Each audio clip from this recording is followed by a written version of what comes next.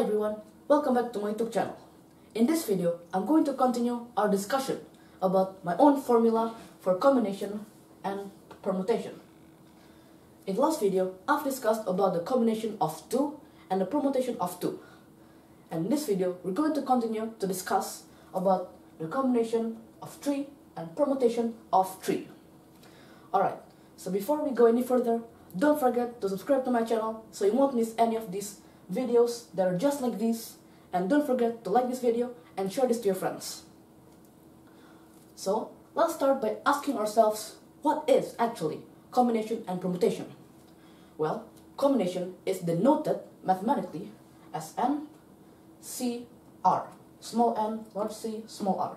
But I like to write it just capital N, C, and R because it's a little bit easier to read and write. So I'm going to raise this a little bit. So basically, for combination, it says C in the middle. For permutation, it says P. So for combination, that's basically when you're given n amount of numbers, let's say this time 5, let's say the 5 objects of alphabets, A, B, C, D, and E. And then we're asked to group them. And so on. And then we're asked to group them with members of our amount. So what do we mean by this? So within these 5 alphabets, we can group them each with 3 members. Let's say A, C, and E, or B, C, D, or A, D, E, and so on. And then combination is asking us how many of these groups are possible. Alright, so that's the definition of combination. But what is the definition of permutation? So it's exactly the same thing. We're given n amount of objects, we're asked to group them, each with r amount of members. But the difference of permutation with combination is that permutation considers all of the possible arrangements. For example, let's take the group ACE. There are different arrangements possible within these 3 alphabets. For example, ACE, there is ECA, there is EAC, and so on. For combination, each and one of every one of these are the same because they denote the same members, ACE, ACE, ACE, so on. But for permutation, these are different. They consider all the possible arrangements. So, with that out of the way, let's just discuss about the simple equation for combination and permutation that you might be familiar with.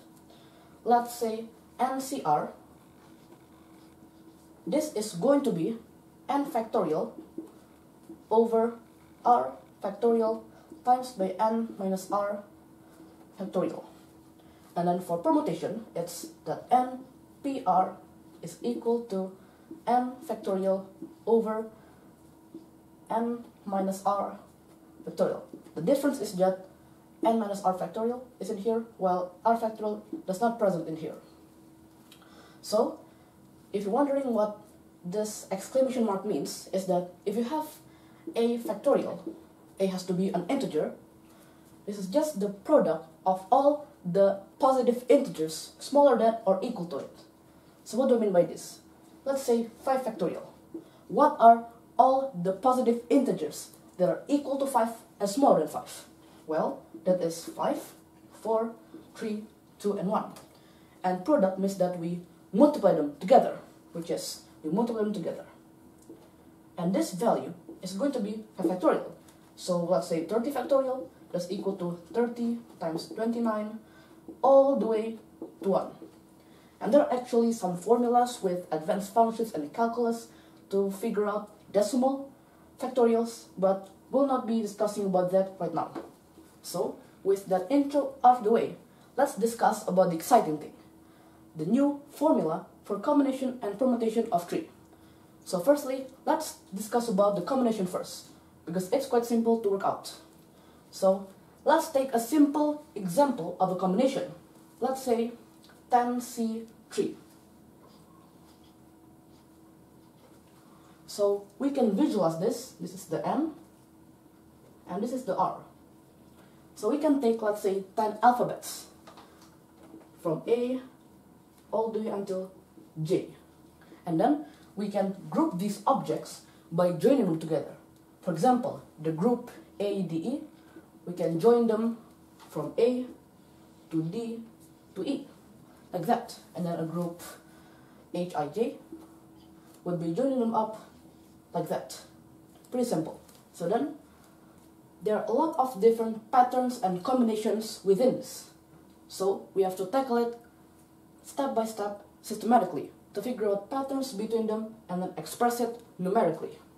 So let's say that the first value we're searching for, which is all the possible groups, but the first and second members are together. The first and second members are together. So what do I mean by this?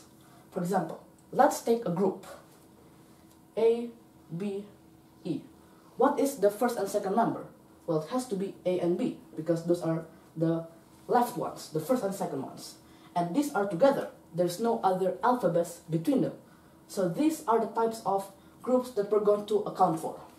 And a group such as GIJ won't count, because the first and second group are G and I, which are one value apart. There is one value between them.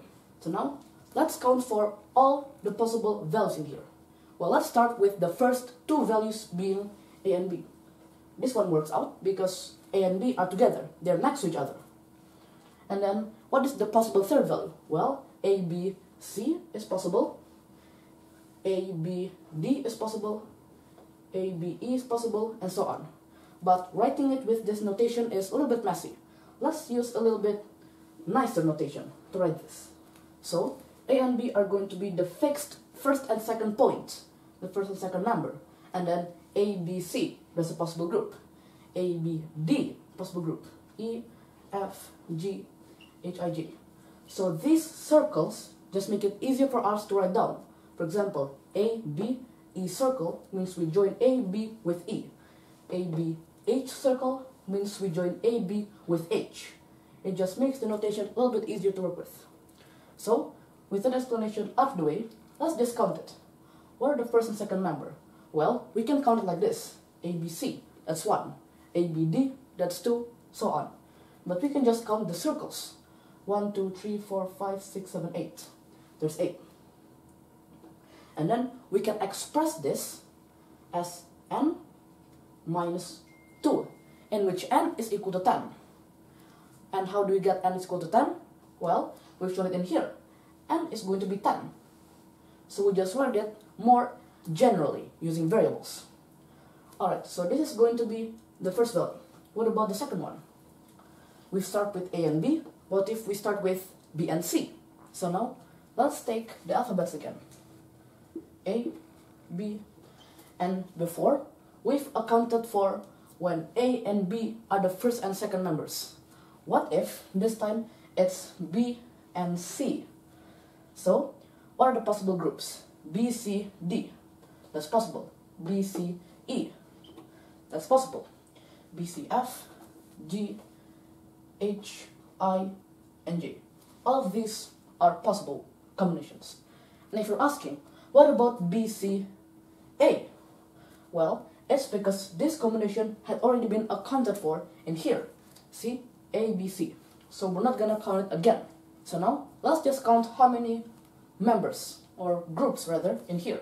Well, you can just count the possible circles. There are 1, 2, 3, 4, 5, 6, 7. There are 7 of them. So, 7, n minus 3. And again, just to remind, n is equal to 10. And it makes sense. 10 minus 3 is indeed equal to 7. And then, we can already see a pattern. N minus 2, n minus 3. Are the next ones n minus 4, n minus 5, and so on?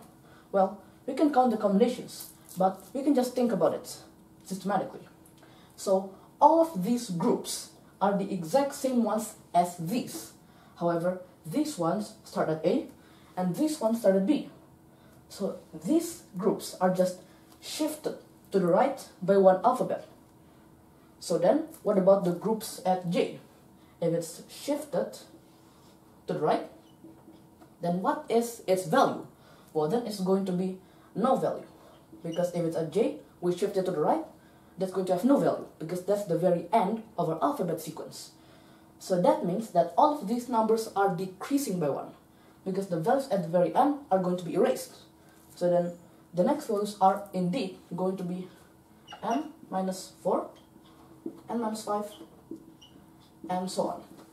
So let's say we want to count all of these together. So then we just take the first value, n minus 2, we plus it by n minus 3,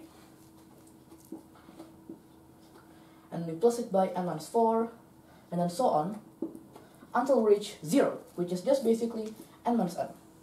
And we can express it as 1 plus by 2 plus by 3 plus by 4, all the way to plus by n minus 2. So then, by arithmetic series, we know that this value is going to be n minus 2 times by n minus 1 divided by 2. Alright, so keep that value in mind. N minus 2 times by n minus 1 divided by 2. So, in these two examples, we've counted if the first and second members are together.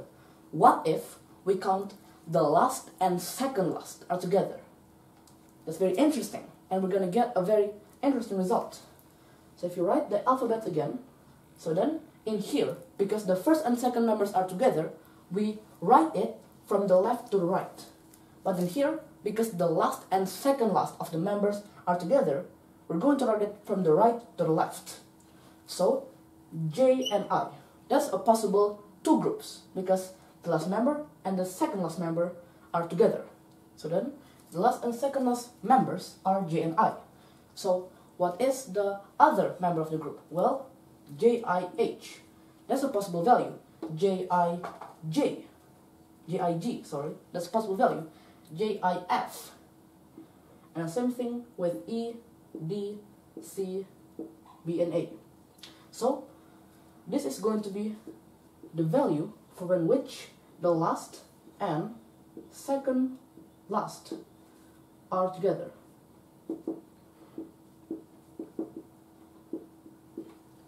And how many of them are there? Well, there are 1, 2, 3, 4, 5, 6, 7, 8. There is 8 of them, which can be expressed as n minus 2. And we can actually continue to count with the last values being I and H, and then H and G, so on and so forth, and look at the pattern. However, there's a simple simplification to all this. This group, this diagram, is the same thing as this one, but flipped around. In this case, the members that are together are at the left, A and B. Well, in this one, it's at the right, J and I. So we can conclude, and even if you want to prove it yourself, just count it again, that this value, the total, is going to be the same thing as this. N minus 2 times by n minus 1 divided by 2. So what if we want to sum it together? We total it. Well, it's going to be this value plus by this value. But because this and this is the same, it's the same thing as multiplying it by 2. So then the 2's will cancel out, and we're going to get n minus 2 times by n minus 1. A very neat expression. However, let's think about one more case. Let's look at a possible group. Let's say if we have the alphabets A, B, and C, and then we join them up. This value, with one perspective, we can say that the first and second members are together, which is going to be the example that we've looked at in here before we erase it. And then the second value that we can look at it is that the last and second last members are together. This value. So these types of groups have been accounted for twice. So then what you need to do is we have this expression and we have to subtract it by the excessive amount of groups there are. And how many of it? Well, you can trace it out using this diagram and count how many of them are there, but we can just use this simple equation. How many alphabets do we have? 10. And then how many alphabets are there within this case? A, B, C. There are 3. So we take 10, minus it by 3, we plus it by 1. We get that 7 plus 1, that is 8. And if you're wondering, how does this equation come up? Well, it's actually very straightforward and intuitive to find out and derive, but for the purpose of this video, I'm going to skip through that. You can check it out yourself if you want to. So we take 8, which is equal to n minus 2. So then we can have this expression. We subtract it by n minus 2. So this is the same thing as plusing by the negative of this value. So then we can use a simple algebraic expression. N minus 2 with n minus 2, they join up. So then n minus 2 itself. And then n minus 1 with negative 1, they join up. That gives us n minus 2. And then this will be n minus 2 squared, an even neater expression. So we're going to keep in mind this value, because this value that we've spent 10 minutes searching for. N minus 2 squared. So in the previous example, we've accounted for when the first and second value are together and when the last and second last are together. So what if we counted for the third one? The first and second value are 1 apart. So what do I mean by this? So if we take, let's say, a group, a simple group. So let's say a group A, C, D. In this case, the first and second values are A and C. They are 1 apart because there's one value between them. And then another possible value could be A, D, E. This does not come into this possible values because the first and second values, A and D, are 2 apart because there are 2 values between them. So now that we know the difference between the groups we're counting for and not counting for, let's jump right into calculation. So let's draw the diagram of our values, which are just the alphabets. Alright, so in here, the first and second value are 1 apart. So what is the possible first and second values? Well, A and C. That's a possible one because they are 1 apart. There is one value between them, B. And then what are the possible other groups? Well, A, C, D, that's a possible one. A, C, E, that's a possible one. F, G, H, I, J. And how many of these are there? Well, we can count it. 1, 2, 3, 4, 5, 6, 7. There are 7, which can be expressed as n minus 3. And then let's count for one which, let's say, B and D. There's also a possible first and second value. So you write out the alphabets first, and then we can write B and D as the first value, because these are 1 alphabet apart. And then what are the possible groups? B, D, E, that's 1. B, D, F, B, D, G, H, I, J. And if you're wondering, we don't count B, D, A, because if we do that, then the first and second value will be next to each other, rather than being 1 apart. So how many of these are there? Well, we can count the circles. 1, 2, 3, 4, 5, 6. So there are 6 of them, which is equal to n minus 4. And we found the exact same pattern. They are decreasing by 1. And it also makes sense of the same reason. This is basically this diagram, but shifted towards the right.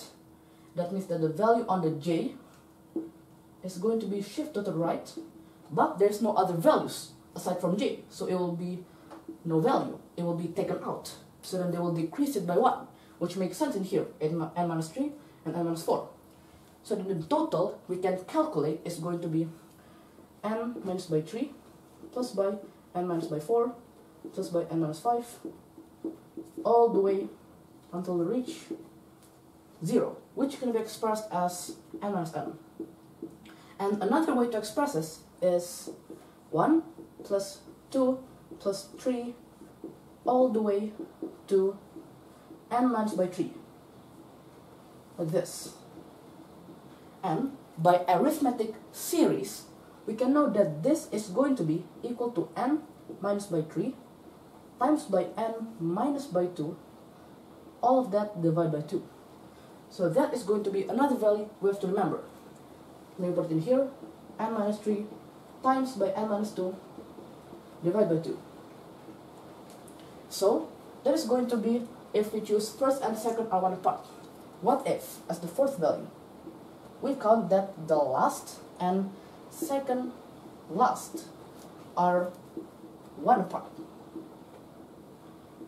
So we can just draw our diagram with the alphabets A, B. Alright, so in here we write it from the left to the right. But in here, because we start off with the last value, last and second last, we write it as the last and second last too. G and, well, not G and I. The possible value is G and H, because they are 1 apart. J and H. And what are the possible other members of the group? Well, JHG is possible, JHF, JHE, D, C, VA. And there are 7 of these, which is going to be expressed as n minus 3. And the same pattern arises. This diagram is the exact same with this one, but it's flipped. The left values, A and C, is flipped into J and H. So the total of this is going to be the same as this one, which is going to be n minus 3 times by n minus 2 divided by 2. So then if we sum them together, this plus by this, we get that it's going to be this value multiplied by 2. And then the 2 cancels out. We get that it's going to be n minus 3 times by n minus 2. And there we go, we've got a very important value. So let's keep that value in mind again. N minus 3 times by n minus 2. Same as the previous one, there are also special cases. For example, let's take the group, well, let's write the alphabets first. Let's take a group A, C, E. In one perspective, we can say that the first and second value are 1 apart, joining in this value. But in another perspective, we can say that the last and second last are 1 apart.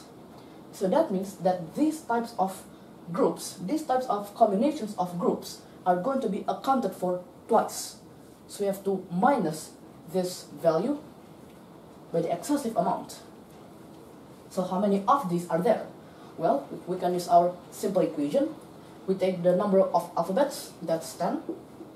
We minus it by the amount of alphabets within it. Not only that we have to count 1, 2, 3, but we also have to count the values within it. D and B are also counted for. There are 1, 2, 3, 4, 5 of these. So 10 minus by 5 plus by 1. And that gives us, it's going to be 6. Plus n minus by 4.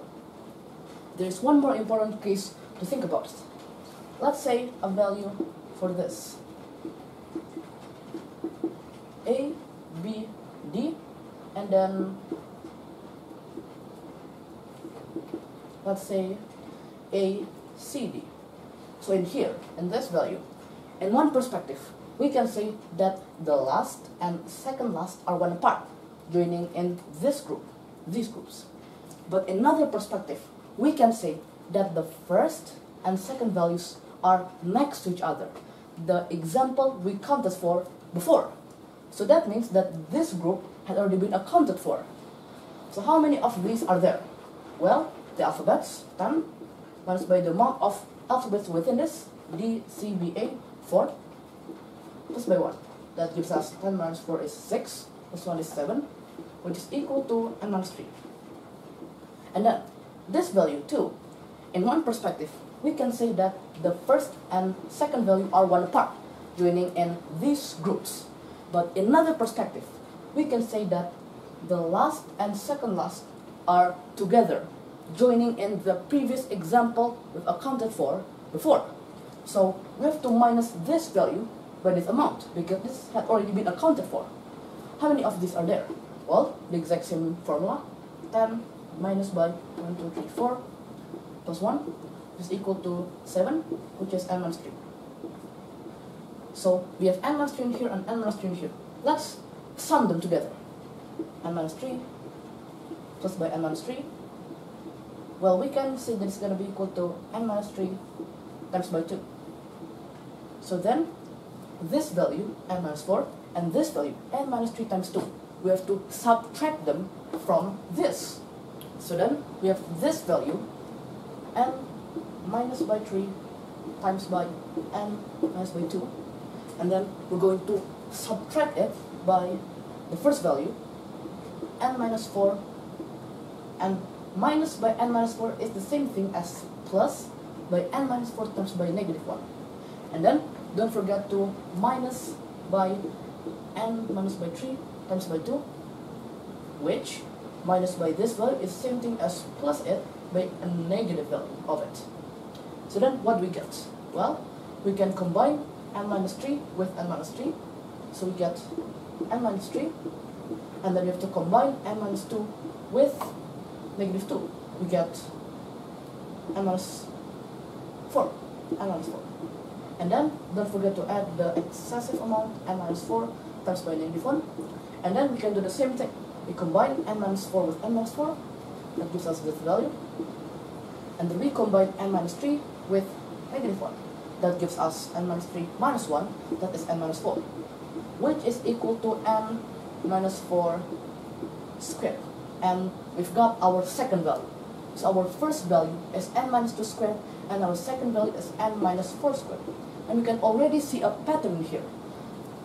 These values are just the amount minus by 2 and then square them. And we can count for the combinations of other groups. And these are going to be this pattern over here. And if you want to think about it, it's actually quite intuitive that these values are going to decrease and then we're going to square it. Because we're going to have these important rules such that they're 1 apart, they're 2 apart, which is going to make them decreased by the amount of negative 2. And then we're going to square it because of all of the possible arrangements of these values. And then all of them combine into a perfect amount such that it will be equal to its squared. So that means that the formula for NC3 is going to be n minus 2 squared plus by n minus 4 squared plus by, well, negative 2, negative 4, negative 6, n minus 6 squared, so on and so forth. And there are two ways that this sequence can end, which is if n is even, that means that the ending sequence is going to be 0 squared. But if n is odd, the end sequence must be plus by 1 squared, which is just 1. So then this is going to be our value for combination of 3. It's actually quite long and winding, but eventually we got this value. And now, with this information in mind, you can already calculate for the permutation quite easily. So firstly, to make the equation we found before into permutation, let's think about the difference of combination and permutation.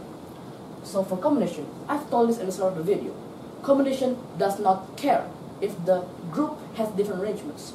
For example, the group A, B. This group AB is the same with the group BA, even though they're different arrangements. For combination, these two are different. These are the same, sorry. But for permutation, these values are different. Permutation considers all the possible arrangements. So, because we're dealing with combination and permutation of 3, how many possible arrangements are there in a group of 3? Well, we can count 3 factorial, which is equal to 3 times 2 times 1, which is equal to 6.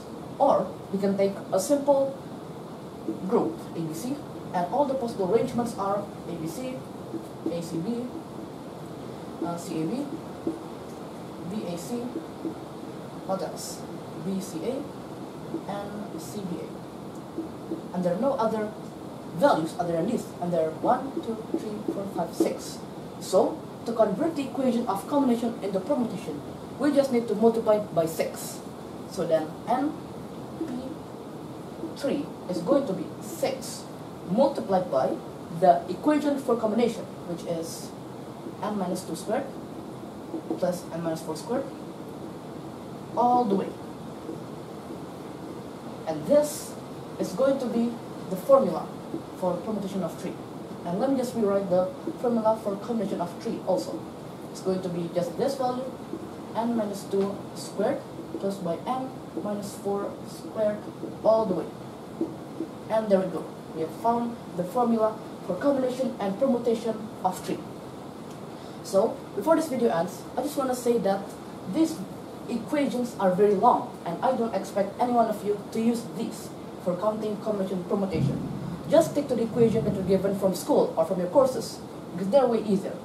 But the purpose of this video is just to show how we can have different formulas for one question using different methods of calculating it. And in this case, it's actually quite fascinating that the combination and permutation of 3 is going to be perfect squares that are consecutive. This is n minus 2, this is n minus 4. Perfect squares that are consecutive, and this one is going to be perfect squares that are consecutive times by 6. This is actually very fascinating, and it drove me to make this video.